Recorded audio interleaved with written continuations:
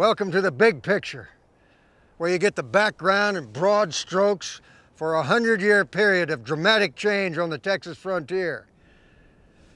When you think of the frontier,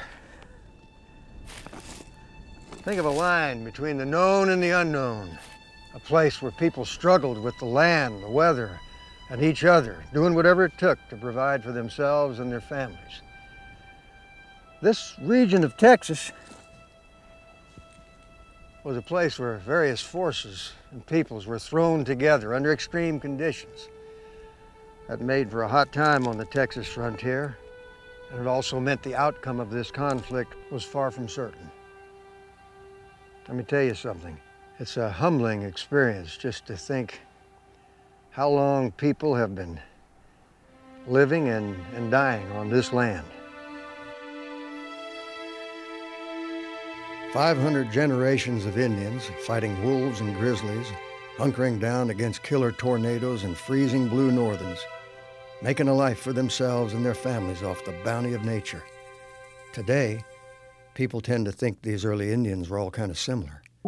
By the time Spanish explorers ventured across the plains, the Indians of North America spoke over 1,000 different languages and dialects.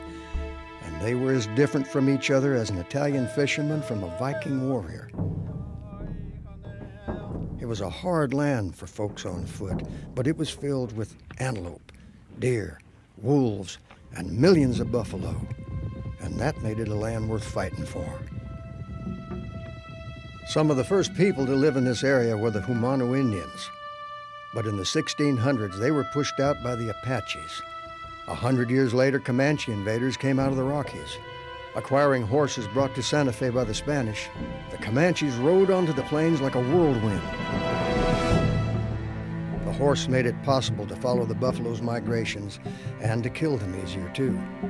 And though they traded horses to other tribes, it was the Comanches who became the lords of the plains and dominated this region in war and peace for over a century. That sets the stage for the beginning of our story. 100 years of frontier Texas.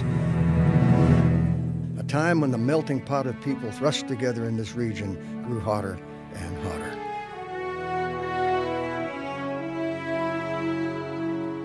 One of the few written records of the time is the diary of Pedro Vial, an accomplished blacksmith who lived among the Indians of Texas and spoke Spanish, French, and several Indian languages. In 1785, the Spanish governor in San Antonio sent Vial on an expedition to negotiate a peace treaty with the Comanches. Nous sommes rentrés dans le premier camp des Comanches. With the help of God, we entered the first encampment of the Comanches. And so many Indians came out that it was not possible to count them. Though my estimate was of 2,000 warriors. Though the Comanches have made war for many years against the people of New Spain, they agreed to make a peace in San Antonio. God allowing, this peace will last. But peace with the Indians of Texas did not last. And over the next 50 years, first Spain and then Mexico's tentative hold on this wild region slipped steadily away. Always moving west, the United States acquired 800,000 square miles of land from France and the Louisiana Purchase. Then Mexico lost control of this region when a revolution by U.S. settlers gave birth to the proud new nation of Texas. 10 years later, Texas gave up its independence to become the 28th state in the Union. And America's military used Texas as their base in the Mexican War. Mexico's defeat in that war led them to recognize the U.S. annexation of Texas. The U.S. Army's presence in Texas also brought Army explorer R.B. Marcy, who rode all the way from Fort Smith, Arkansas to Santa Fe, selecting sites for a line of military posts to serve as a barrier between settlers who kept pushing back the frontier and Indians who did a little pushing of their own. To the settlers, this land seemed empty and free for the taking by anyone with guts and gumption. The way the Indians saw it, the settlers were invading tribal hunting grounds. People on both sides wanted to guarantee a future for their families, and both were willing to fight and die to do it. After the Civil War, a new wave of settlers advanced like a rising tide.